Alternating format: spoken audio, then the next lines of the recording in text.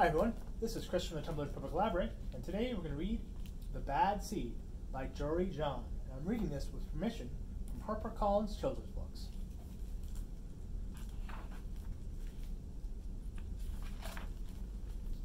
I'm a bad seed. A bad seed. Yeah, it's true. The other seeds, they look at me and they say, "That seed is so bad." When they think I'm not listening, they mumble, "There goes a bad seed." But I can hear them. I have good hearing for a seed. How bad am I? You really want to know? Well, I never put things back where they belong. I'm late to everything. I tell long jokes with no punchlines. I never wash my hands or my feet. I lie about pointless stuff. I cut in line every time. I stare at everybody. I glare at everybody. I finish everybody's sentences. And I never listen. And I do lots of other bad things too. Know why? Because I'm a bad seed. A bad seed. I just can't help it. Sure, I wasn't always this bad. I was born a humble seed on a simple sunflower in an unremarkable field. I had a big family, seeds everywhere.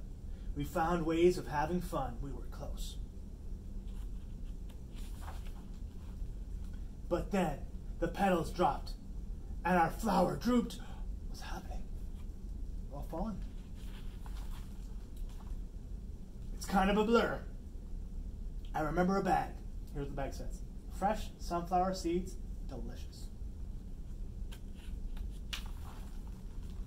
Everything went dark. And then, nothing's gonna happen. A giant! Where's the giant at? A baseball game? I thought it was a goner. I thought it was done for. I screamed and I hollered, "Ah!" But I was spit out at the last possible second.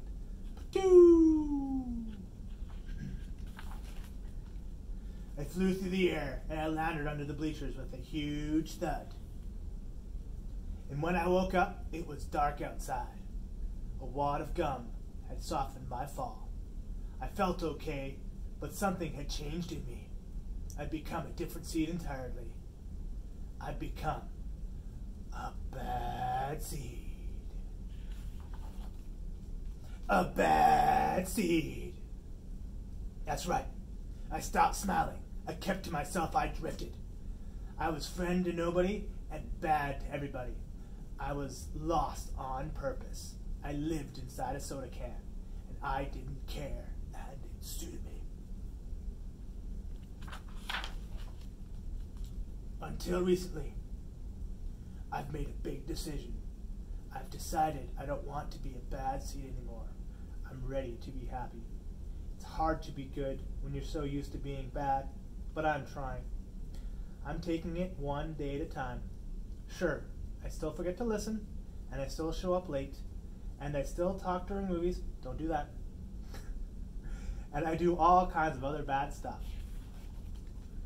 But I also say thank you, and I say please, and I smile. And I hold doors open for people, not always, but sometimes.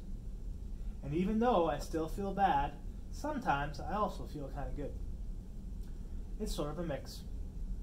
All I can do is keep trying and keep thinking, maybe I'm not such a bad seed after all.